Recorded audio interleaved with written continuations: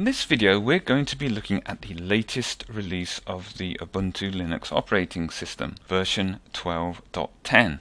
Now, one of the most contentious features in 12.10 is the inclusion of Amazon search results. If you click on the dash home now and you type in any string here, for instance, I'm looking for the terminal application, you'll see along the bottom line here purchase suggestions, and these have been sponsored by Amazon or by the Ubuntu One music store. So for instance, if I actually want to purchase one of these suggestions, I can click on it and I'll be taken directly to either Ubuntu One in this case or Amazon itself, and from there I can actually carry out the purchase should I so choose. As I say, this has been contentious with Ubuntu users who see this really as a deal with the devil to actually extort more money out of people. But if you go to the System Settings menu and choose the option Privacy, what you can do is you can switch off the search in dash. So I can click that to off, click that down. Now when I go into the dash home and type my application, I no longer get those purchase suggestions. So if you don't like the Amazon search results down there, you can just switch them off like that.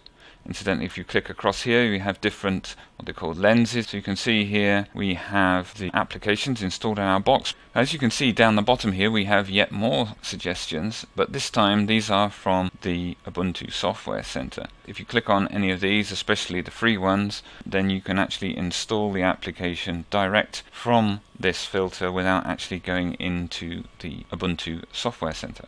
As you can see, we've got different lenses for photos, for videos, for music, for files, etc. So a nice handy way of getting around here. Okay, the launcher hasn't changed too much. What has changed is if you have a particular icon that you use a lot, say for example System Settings menu here, instead of actually having to pull the icon out to reorder it, you can just click on it, hold it and move it to exactly where you want and drop it there. One thing you may notice is that when you minimize an application, there's really quite a nice minimization animation that goes on there, which is again makes the interface just look that much sharper and slicker.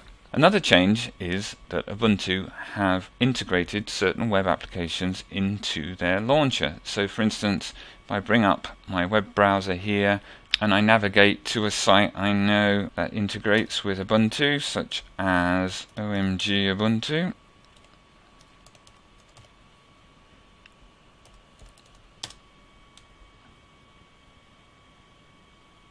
you can see here that you get this message saying, would you like to install the website into your launcher? If you click on yes, you'll see that you get an icon in the launcher here, which you can then lock to the launcher there. And if I quit out of this, you can see I've now got this icon here.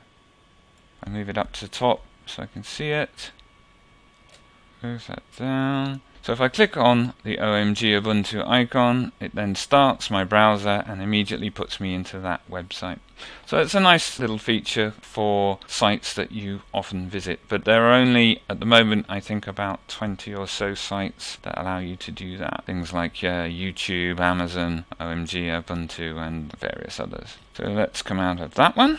If you'd like to add any application to the launcher, all you need to do is search for it in the dash home, and you can either go to the Applications tab or you can just search for it in the window. So if I type in Kdenlive and click on Kdenlive, up comes the application. You can see that it automatically puts an icon into the launcher here, and then I can just move that to where I'd like it. So I'm going to put that above my new OMG Ubuntu icon, and then I'm going to lock it to the launcher, otherwise it's going to disappear when I close the application. And then if I now exit Kdenlive, you can see I have my icon already installed there in my launcher for when I next need it. Okay, the file manager, which is Nautilus, hasn't changed a great deal, if at all.